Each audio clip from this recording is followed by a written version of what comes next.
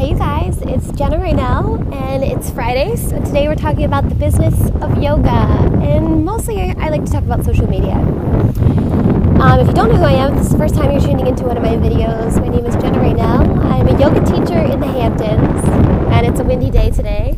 There's lots of crazy surf behind me.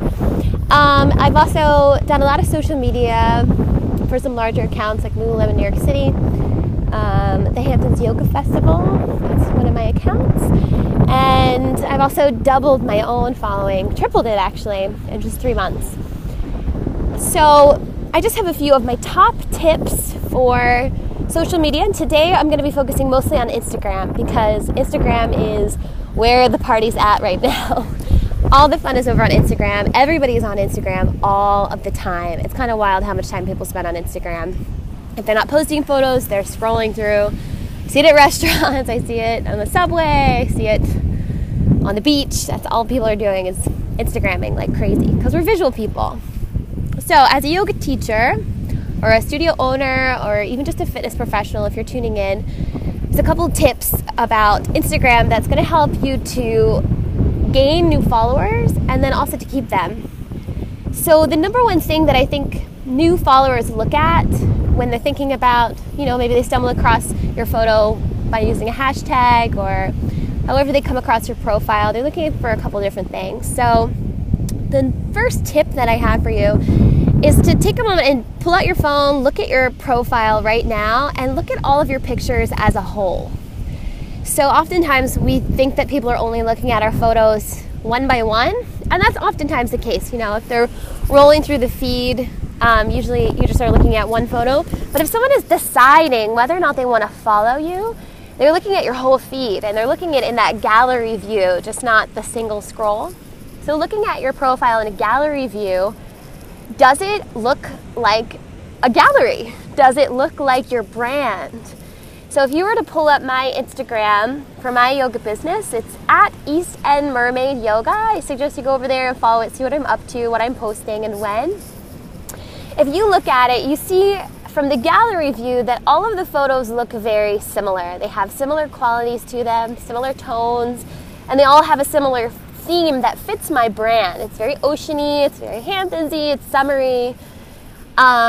And people know what they're going to get when they follow my Instagram account. It's going to be beaches, it's going to be the Hamptons, it's going to be summer, it's going to be inspiring, it's going to be yoga. So it has a theme, and it looks like they all could be a spread in a magazine. So they have a similar theme, they go together well, and they look beautiful together. Similar color tones, all of that. So look at your Instagram feed and see if it has that gallery type feel, that all the photos kind of go together one way or another. And that's going to really push someone over the edge. If you think about any of the time that you've opened up a new profile, someone else's profile, and they just have this beautiful look, like they all go together, like, wow, these photos are beautiful, you're more likely to just click follow, like, yes, I want to see more of this popping up in my feed randomly throughout the day. So that's my tip number one for the day. Another tip, and one of the biggest things that I see on Instagram that kind of makes me go, don't do that, is it's easy to get caught up in using Instagram as free promotion 24/7. So a lot of times I see studios and yoga teachers, the only thing that they use social media for, and especially Instagram, is just to promote. And that is going to make someone very easily unfollow you unless they're the type of person that uses Instagram to check up on your schedule and what you're doing. But for the most part, people just want to chill out and relax and not think too hard about things on Instagram. So here's my rule with social media and promotion. So 80% of the time, you want to just be sharing. No promotion at all, just completely either educating people, teaching them a yoga pose, or inspiring them through, what your surroundings may be at that time, or a quote, something that inspires you. And then 20% of the time, you can promote something because chances are they're going to get to know you and like you through your other posts. And then every once in a while, if they see like, oh, she has a workshop coming up, great, good for her, maybe I'll go. And share your promotions. I hate the idea of selling. It makes me feel icky, and I feel icky writing salesy type things. But I know that self-promotion is important. So instead of promoting, share. So I think saying like, join me or join us. Join in on this fun that we're doing. Share the experience with them.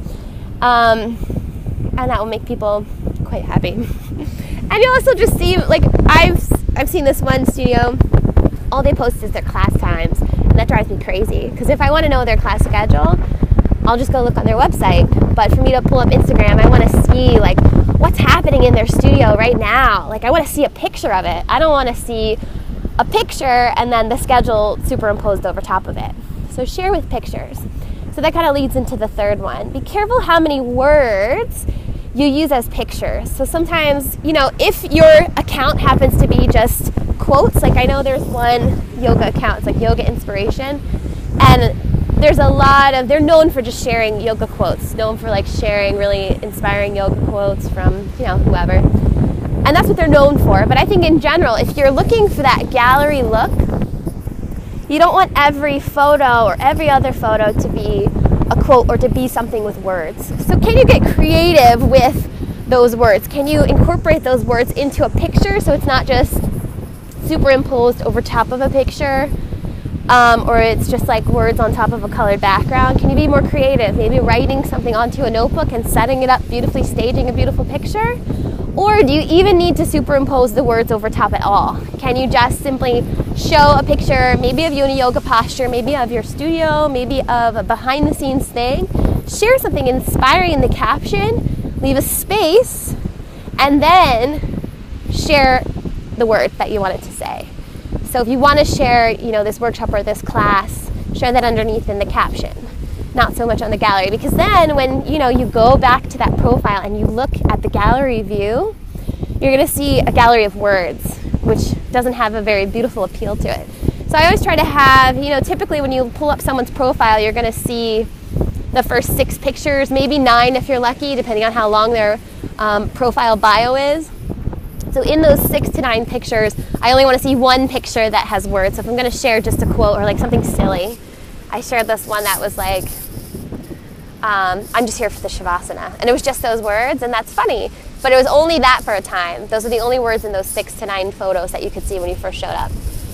So those are 3 of the biggest mistakes that I see often and the easiest things to fix. And just to be a little bit more intentional about what it is that you post. I'm realizing that it's so windy, I hope that you can hear me. Just to be a little bit more intentional, a little bit more mindful of what your profile looks like as a whole. And it's going to be more easy for people to potentially follow you. And next week I'm going to talk to you about how you can draw people into your profile and get them to follow you a little bit more readily and easily. Because the first thing is they have to know about you. So we're going to talk about that next week. So that's all. I hope that was helpful. If it was, please give it a thumbs up this video and leave me a comment. Let me know if you have any other questions about Instagram. If anything wasn't clear, I know it's hard because I'm not sharing my screen with you. But if you have any questions, leave me a comment and I will do my best to answer them in the comments. I hope that you have a beautiful rest of your evening wherever you are. And I wish you all the best with your social media. Social media is your way to shine and share your light with the world. We're in a digital world and we need more light. So share and shine your light. 80% of the time, shine your light. And then 20%, promote yourself. All right, thank you so much for watching. Please subscribe to my channel if you have not done so already. New videos every single week, approximately 3 a week. Yoga classes on Mondays, life lessons on Wednesdays, and social media, business of yoga on Fridays. Mwah. Have a beautiful weekend.